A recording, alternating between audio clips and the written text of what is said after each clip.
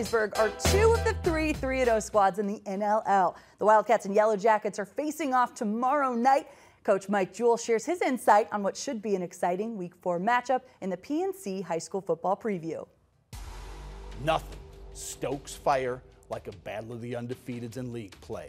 And that's what we have this Friday at venerable Charles Buckenmeyer Stadium, as Torrey Strock's Napoleon Wildcats are going to host Matt Kriegel and the Perrysburg Yellow Jackets.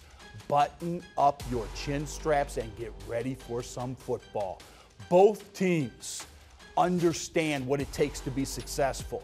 Both teams, I think, bring an edge to the football game and to the commitment of competition that's going to be fun to watch. And both teams are oh so talented.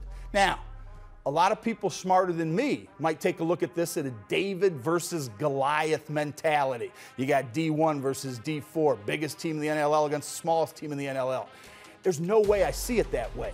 This is a reflection of two incredible communities that have blessed senior groups and tough, talented athletes. Let's take a look at both sides of the ball.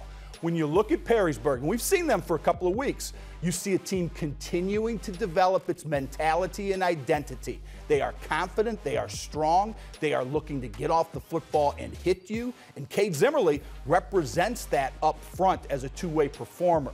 It starts with Connor Wallenczak. This kid is tough and gifted as an athlete. I hear he's going to Purdue as a baseball player, and he continues to set the tone for that move the chain mentality that is Perrysburg as they get ready to hit you with a big strike Christian Golgan to Aiden Pratt. Perrysburg knows what they want to do, and that's pound you off the football and play good, solid defense with a bevy of linebackers. Every time I look up, Luke Jaco is making a play with a strip or an interception and turning things on. I saw Jack Higgins and Zane Zaborowski from last year as linebackers. That is a great group of linebackers that Perrysburg has, and they know the challenge that's ahead of them. That challenge exists with Jarrett Gerdeman. Okay. Along with Zimmerly, I think these are the two best players returning to the NLL by far and two of the absolute best in Northwestern Ohio. Gerdeman's a two-way performer, but offensively, from the fullback position, he's going to run tough inside and get to the edge as well on old-time power sweeps that are absolutely beautiful to watch. His backmate, Mikey Chips, is a talented, athletic junior that can block tenaciously and also get to the edge outside with a speed game. Rosebrook at quarterback is going to monitor the system. Torrey Strock will always be prepared to hit you with a strike, but this is what it's going to be.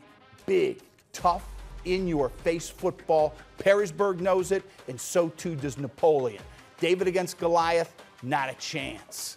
If you take a look at Napoleon's defense, it begins with their linebackers as well. And that's two familiar names, Gerdeman and Chips. They fly the field, they make big plays, and this will be one of those football games where I think we're drawn to watching the ball and watching the different mechanics of getting off tackle and getting up the middle and creating big plays.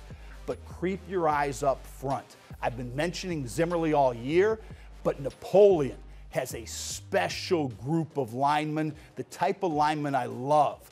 We always look at bigger, badder, better. And when you get those athletes that are 6'5" and 6'6" that can move, that is something special.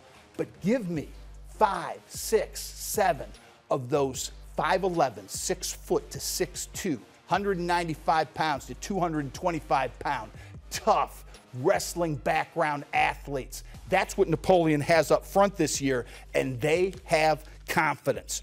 If people are shocked by this Battle of the Undefeateds in Week 4, you weren't paying attention last year and in the offseason. Two hungry football teams. They both deserve it. One last time, David versus Goliath? No way.